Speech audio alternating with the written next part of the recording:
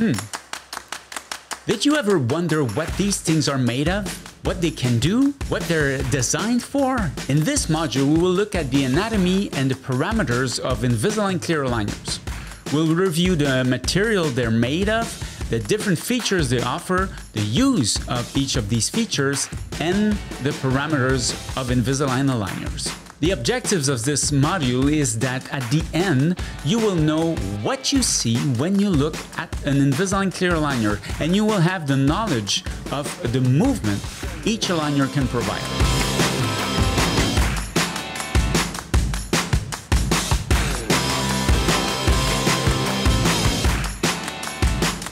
Plastic. It has been used in food containers, water bottles, computers, telephones, toothbrushes, eyeglasses, toys, and some other very important aspects of our lives. Now, name it, it's everywhere. The term plastic is derived from the Greek plastikos, meaning form or capability to be formed. Aligners are plastic-based materials. The new generation of Invisalign aligners called SmartTrack is a thermoplastic polyurethane with an integrated elastomer.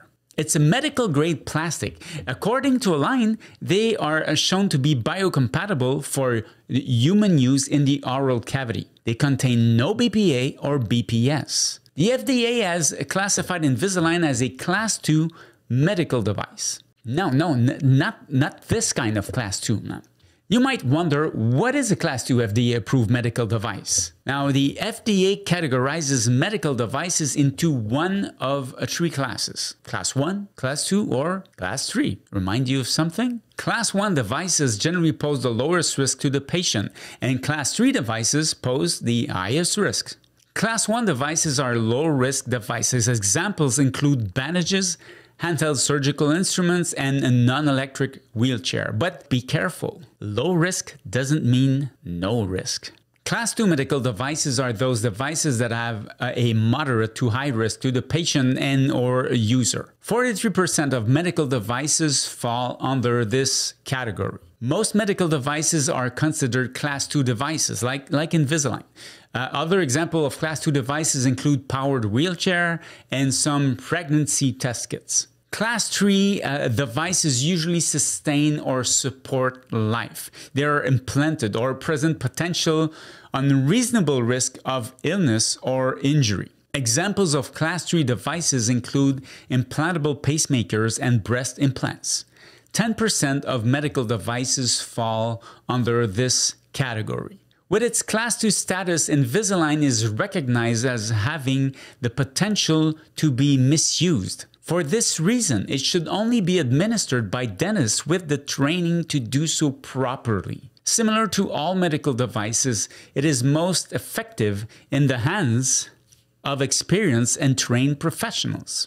Knowing all that, let's now look at the anatomy of the Invisalign clear aligner. All Invisalign aligners have this little logo on them, this little flower that looks like an edelweiss. They are transparent. They're not invisible. Now, this is something you should make clear for your patient, always making sure they do not have unreasonable expectations. Each aligner has a serial number printed on them. Under it, you will find a U for upper or an L for lower. Next to that, you'll see the number of the aligner in that sequence. That is something you should show to all your patients to avoid any confusion. Now, it may seem obvious to us, but it's not always obvious for our patients. When you order Invisalign aligners and you fill your prescriptions, you have the option to add compliance indicators.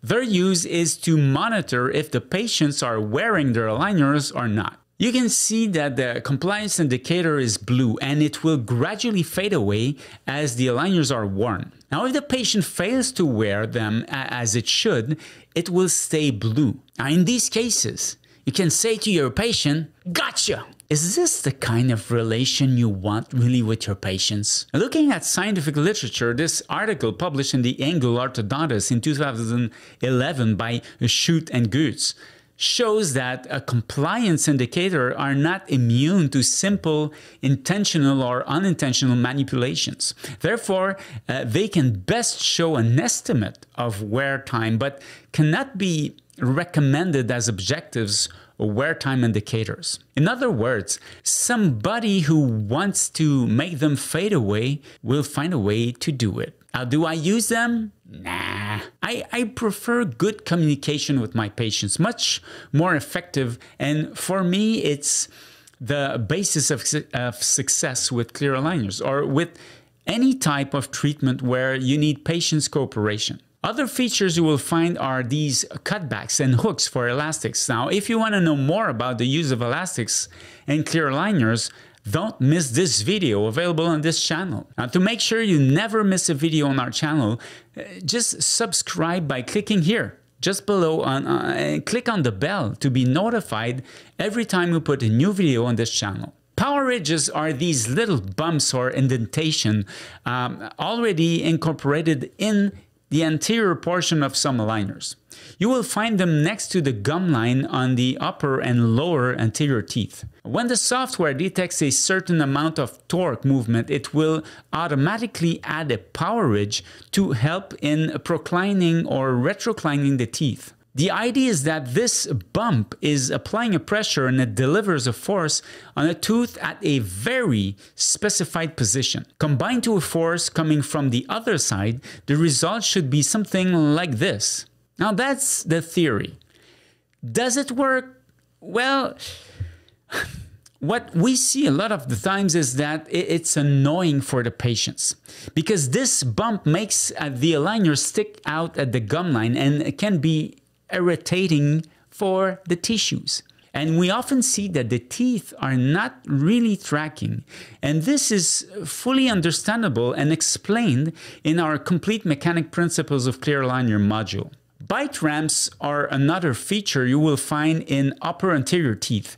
It can be present on the fore anteriors or on the cuspids. The goal is to help disocclude posterior teeth. Now, think of a deep bite case where, for example, you would want to extrude posterior teeth. They can also be present in cases where you want to intrude lower anterior teeth. They can be up to 3 millimeters long and they will change position on the different aligners. Now, do you think patients like them? Especially adults? And since they are 3 millimeters long, do not use them if you have an overjet of more than 3 millimeters. Patient will bite behind them and it can be even worse. There are some cases where it can be useful to have bite ramps, but again, understanding mechanics will help you determine when and why to use them. Pressure points are directly introduced in the aligners mostly to help in some rotation movements.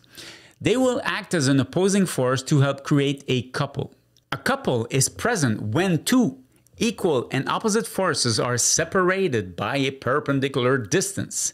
This creates a pure rotation where the center of resistance is exactly at the same place as the center of rotation. Again, we're in mechanics and physics. These are basic things that you need to understand if you want to have success with orthodontic treatment using clear aligners. If you want to learn more and know more about the courses we offer, join our list by clicking on the link in the description below. One of the major reasons why we can treat all cases with clear aligners today is because of the presence of attachments. With Invisalign aligners, you will see two families of attachments, the rectangular or conventional attachments and the optimized attachments. Thinking that you can do the same movements with or without attachments is absolute nonsense. Someone who would say that would show a total lack of understanding of how aligners work. Ladies and gentlemen, come and see our revolutionizing clear aligner. No need for attachments. Teeth move by themselves because of our unique process with our magic plastic. But it does not only make our teeth move, it also cleans them and reinforces them at the same time. It releases all the nutrients, vitamins, and minerals you need. It also translates everything you say in any language you want. Attachments give you control on your cases. It's like pushing a car down a slope. Now, without attachments, it's like no one is behind the steering. And with attachments, you have someone controlling the direction. These aligners with all their features are designed to deliver force. The force that will be applied to the teeth will create a physiologic reaction that will result in tooth movement.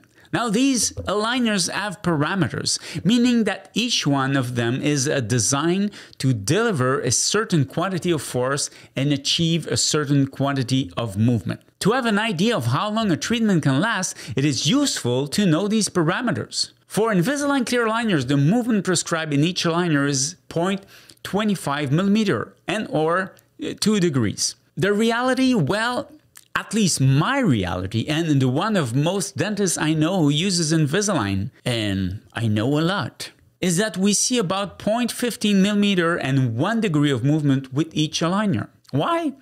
Again, it all goes back to physics. Now, for me, there is only one real guru in orthodontics, and it's Isaac Newton. His third law says, for every action, there is an equal and opposite reaction, meaning that as the aligner is applying a pressure on the tooth is also applying a pressure on the aligner.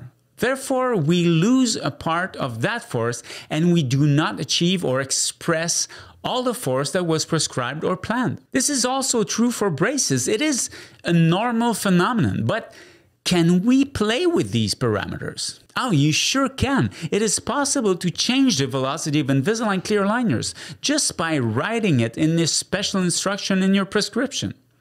You can make it general for the whole arch, or you can target a particular tooth area where you want the velocity of movement to be different. How do you feel now? Now that you know the anatomy and the parameters of clear aligners, now that you know the material they're made of, the different features and their use, you will never look at an aligner the same way. Having the knowledge makes all the difference. I'm Stefan Reinhardt, Director of Education for the Clear Institute, where we entertain your clear aligner education. Have fun making the move. If you like this video, subscribe to this channel and give us a thumbs up and click on the bell to be notified every time we upload a new video. These other videos might interest you as well. Now, Google thinks that this one here is right for you, but we think that you might like this one also.